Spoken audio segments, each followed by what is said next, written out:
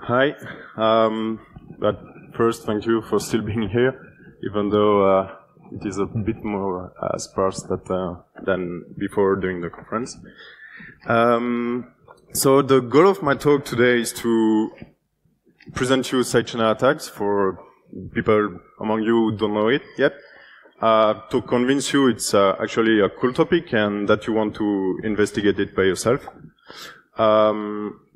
First, a few words about myself. So I studied engineering in robotics and microelectronics in Belgium a few years ago.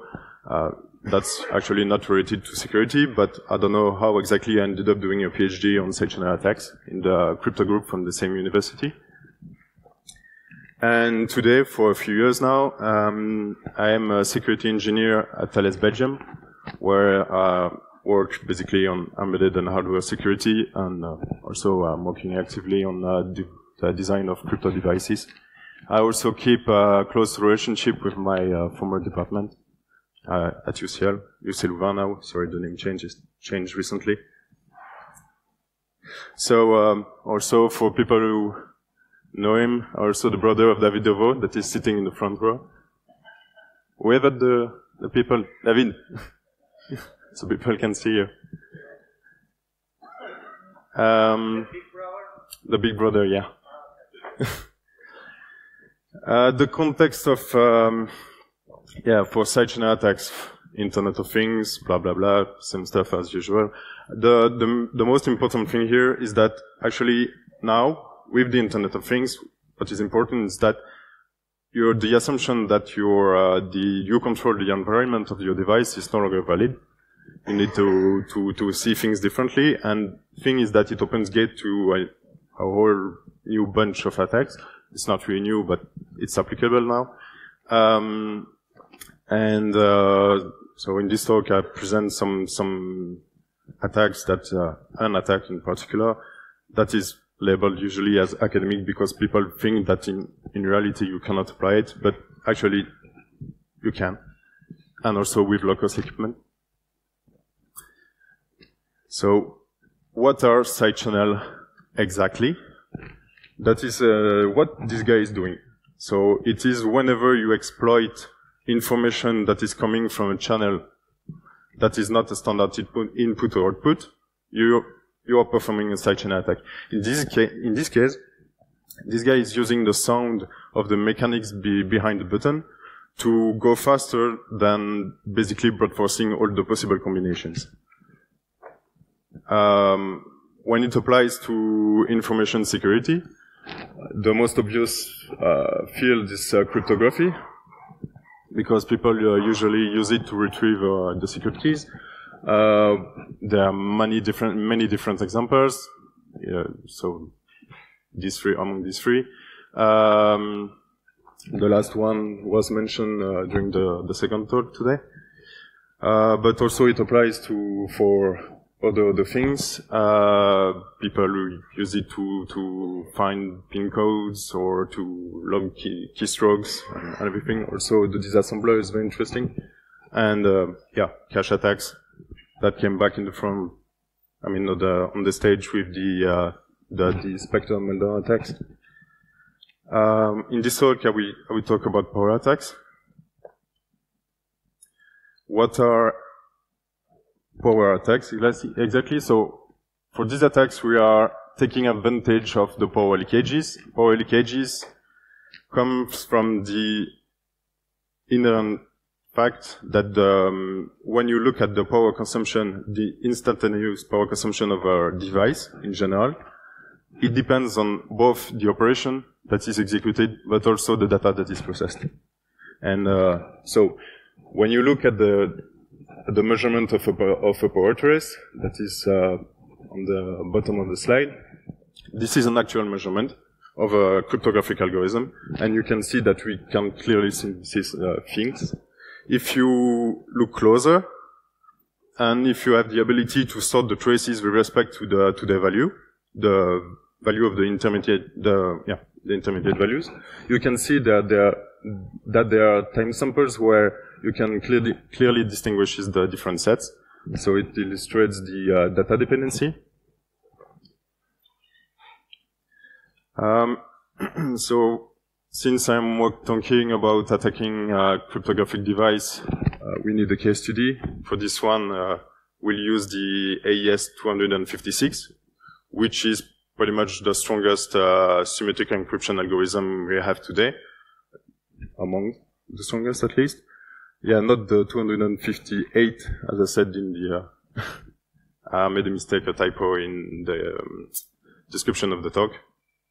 So, this algorithm is processing 16 bytes template, plain text, sorry.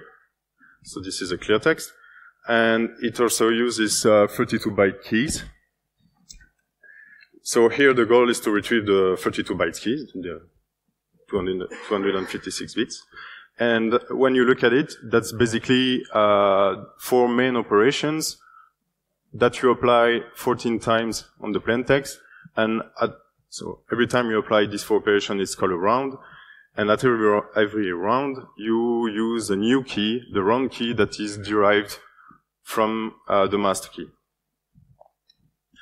There are 2 observations that are very important to do. First is that the AES is operating on bytes. So since we are looking at data dependency into the traces, it means that we can attack key bytes independently. It is super important. And then it is also important to note that the 2 first round keys are actually the first half respectively correspond to the first half of the master key and the second half of the master key. So to attack and to retrieve the 32 bytes of the key, we need to capture the 2 first rounds. So how's the attack working? Oh, imagine that you are the attacker, you can access the device, you can submit requests to the device. Here I talk about data to be encrypted, but it could be also data to be decrypted. It works both on plain text and ciphertext, that's exactly the same. And whenever you submit a plain text, the AES is executing, and then you capture the power trace.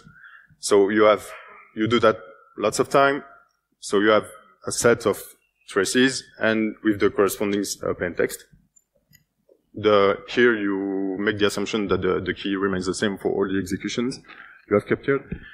Once you have your collection of plain text and the corresponding traces, for 1 byte at a time, 1 byte can have 256 values. You test all the values, you pre-compute the first operation of the AES, you use a model.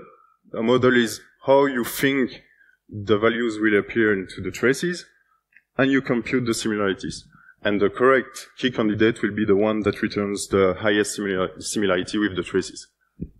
So it's a bit high level like this, sorry, but it's, yeah.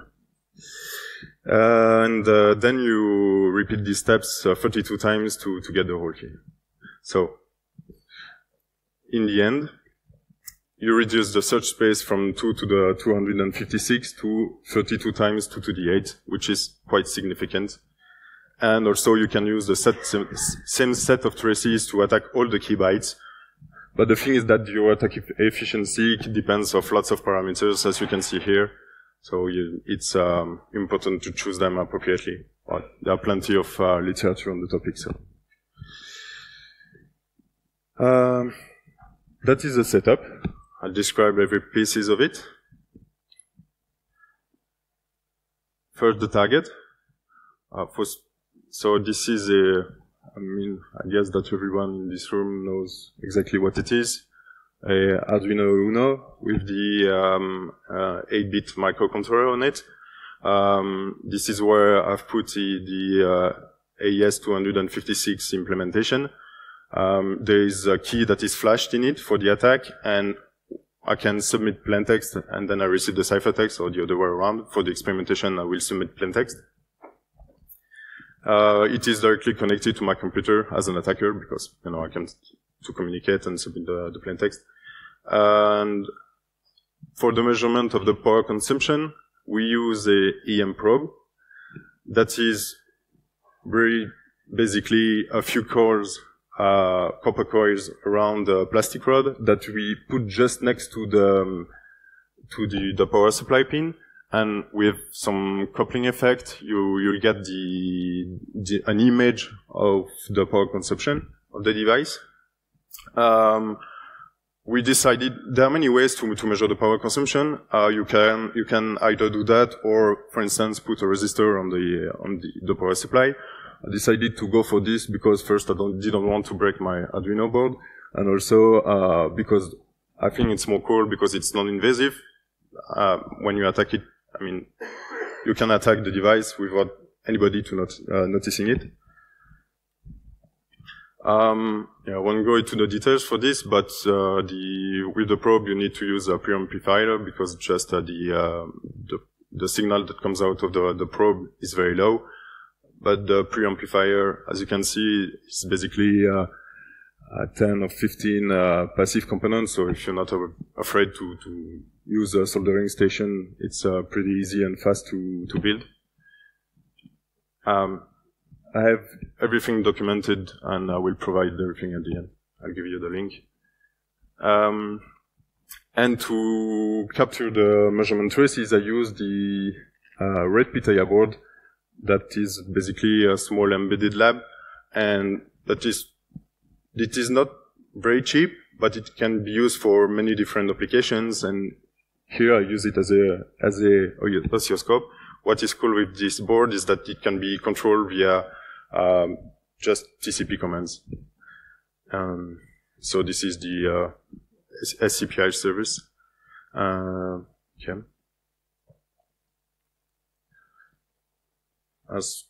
So I prepared the demo. So I'll perform a first attack.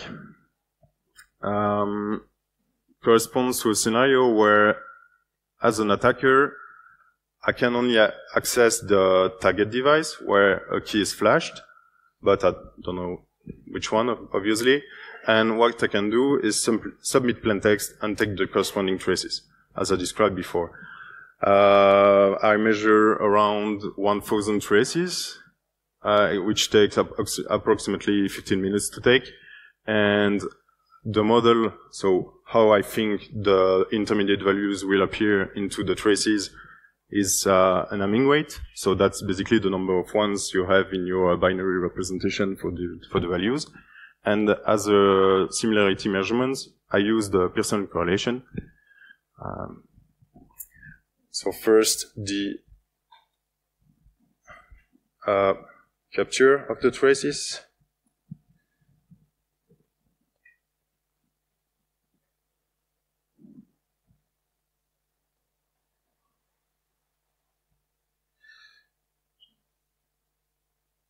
So here, every time, for every new request, I generate a random plaintext, and then I capture a new trace. The first one you see on the top is the raw trace. So that is something that is very noisy, you can't see much. But then, if you filter the noise, and you remove it, then you obtain the picture that is at the bottom. And where you can notice that there are patterns that start to appear. And if you look, there is a cycle. You can identify a first pattern, a second one. There is another one here that is very small, so harder to detect, but then another pattern. And it corresponds to the 4 operations of the AES round. And you can see that within just a few traces, it starts appearing very, very clearly. Oops. Yeah, shouldn't have done that. Okay. Then, for the second part of the attack, so it took, yeah, I just showed for 40 traces, but imagine that taking 1,000 traces, it takes approximately 15 minutes. Then the second part of the attack, I apply my Hamming weight model and then the correlation. And this is what I get. So imagine that I have my 1,000 traces on one side, so my script loads them and attacks. And it goes super quickly. It's just a matter of seconds, and I've broken the 256 bits. And, yep.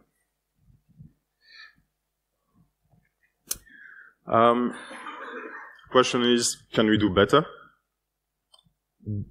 What if, for instance, I can access to the same device because, I don't know, you know that the one that is used by the adversary comes from that manufacturer that you can find on Amazon or something.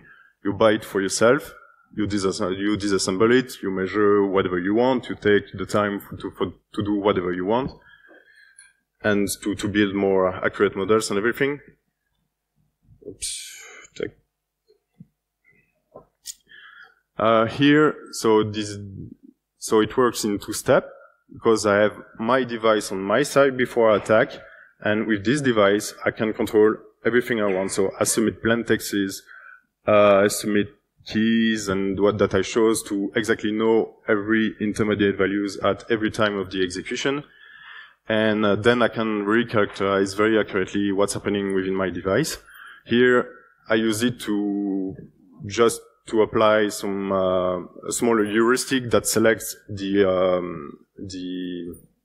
appropriate points and combine them to extract as much information, the most useful information for my attack, considering the model as I used it before. Since I have the time, I use much more traces. Here, 30,000 traces. It takes approximately 8 hours for the measurement, and then for the training 2 hours. But that's not a problem, because that's at my place, so I do whatever I want. And then, once I have my model, I can go back, see to the target, and the same as before, I can submit plain text and retrieve the traces. Then I apply the model I've built during my training. And so this is the last demo I have. Here, my attack is a bit different. I do not take the measurement and then retrieve the key. I do both at the same time. Every time I take a new measurement, I update the key that is the most likely, considering all the traces I have.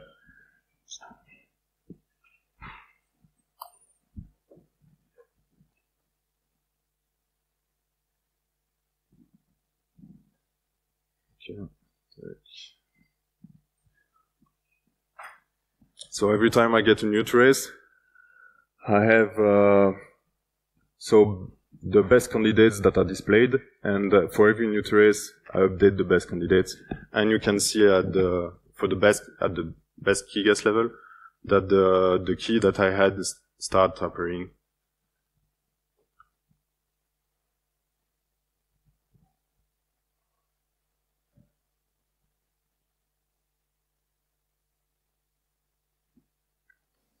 It's getting more and more accurate. Yeah, and it is almost done. Just a few ones that for which he has some difficulties to find the exact key candidate. And it's done. Oh, yeah, it's done.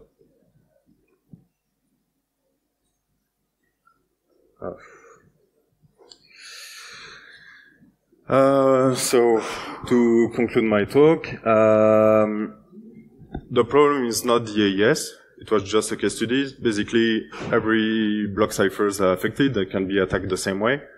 The cool thing about using electromagnetic measurements is that the target can't see anything. It's just completely passive. As an attacker, the only thing you do is submit plain text. But the thing also is that as you can attack using ciphertext, imagine a case where you would sniff all traffic packets, and then if you can match which ciphertext come from the, I don't know, public interface or whatever, you can match them to the port traces you got on the other side, then you can do exactly the same attack. As I just demonstrated, this attack can be done with very cheap materials. It does not require a very expensive equipment lab in some dark university somewhere. So yeah, it's at reach of everybody, basically. There exist countermeasures. There are a wide range of countermeasures, but usually the more efficient is your countermeasure, the more you decrease the performances of your implementation. It comes at a price, as it is written.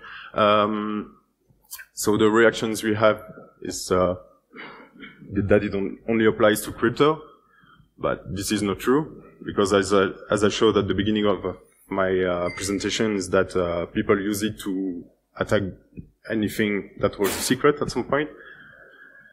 And or people say that's only the problem of the hardware guy, which is not entirely true, because if you take, for instance, the Spectre meltdown attacks, it was done remotely, and it was not only the problem of the hardware guy. So, if you're interested, you want to check the code, which is really messy for the moment, you can go to the first link. Everything is open source. There are more specific boards that are very cheap. The second link, there are tools that are also available and everything. If you're interested, there is a free tutorial that is taking place on the 14th of November in France. You need to hurry up if you want to register. And yeah, for a few references I was mentioning.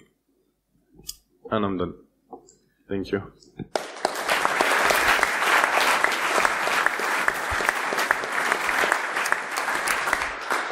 Okay, thank you very much, Francois. For the last time this year, are there any questions here in the room?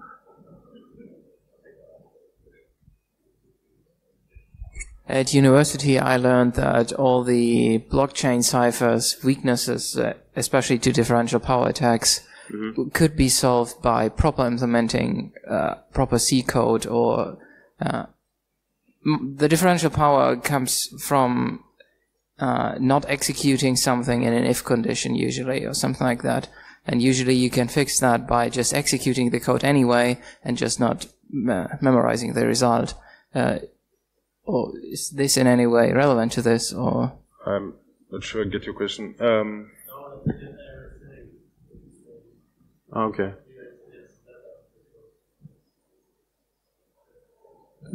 Okay. Good.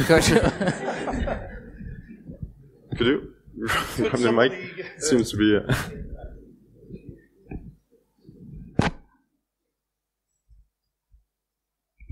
What you're referring to is side channel against like RSA, when the computation depends on the data. But here, IIS, you always compute the same thing. The only thing that's changed is the actual data.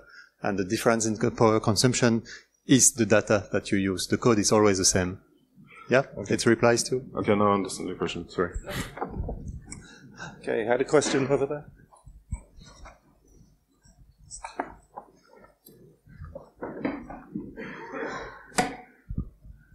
Thank you. I think it's always interesting to bring this material to the people and make it cheap and make it affordable, and so everybody can play with it. Mm-hmm. It's quite frequent, although, to use slow and cheap targets for demonstration. Yeah, how practical are these attacks for fast targets? For example, the crypto accelerator on an Intel CPU.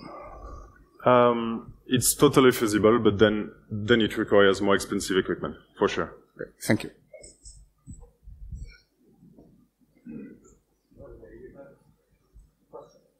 Just a question, like, does the success of the attack depends how you connect the equipment? So, for example, if you connect it to like something which can change, like something like UPS or something which will filter the signal.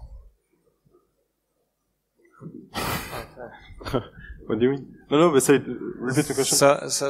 So I just missed at the beginning of the talk because I read something, sorry. So, like, you're analyzing like a power? Yeah. So, and if you connect not directly to the power supply, but with some extra equipment like UPS, so which is supposed to filter this kind of side channel filter signals. Okay. Is it works? So that's the way you connect the equipment? In some cases, yes. But because the thing, in that case, the problem is then that the UPS or any other equipment will add noise, basically. And that's also the problem when you attack, like, an implement, because, yeah, of course, here the demonstration is made on a very easy to attack device. And, for instance, if you attack, like, an AES that is implemented on within an OS that is running on a through CPU and something that at a higher frequency and everything, it's more difficult. But why? Because it adds noise, basically. But also because your traces, you need to synchronize them, so noise in the time samples, but also noise in the amplitude, because the databases is much larger, and also you could have processes that pops up at any time. And okay, so but by modifying your power supply, you can just increase the cost of the attack. Yes. Okay. Yeah. But if, for instance, I took the same measurement and you had any other equipment generating noise on the power supply, it wouldn't change anything, because here I'm very accurate with my measure. I directly go to the component I am interested in. Hi. Do you have any idea of the probe that you built, the maximum working range that you got? Yeah. We characterized it.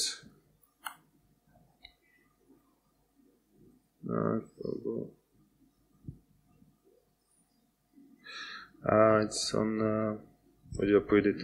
Oh, on GitHub, actually.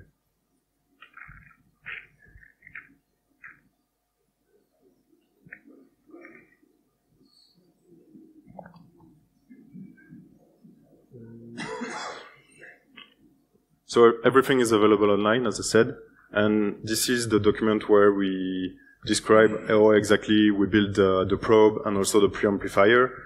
And this is the characteristic for the probe. Yeah. So you see that basically it works. The gain is even better if you go into higher frequencies, which is not the case for the preamplifier. It starts decreasing after 10 mega. So you place it directly on top of the chip? The probe? Yeah. It's too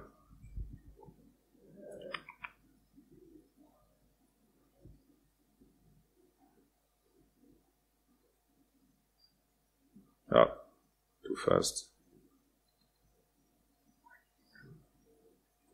Here. Okay. Just located next to the power supply pin. And also I tried to move it a little bit to put it a little bit further and everything, not with the exact same angle, and it works anyway. It's just that the signal is a bit, I mean, the more noise and everything. The global SNR is a bit lower.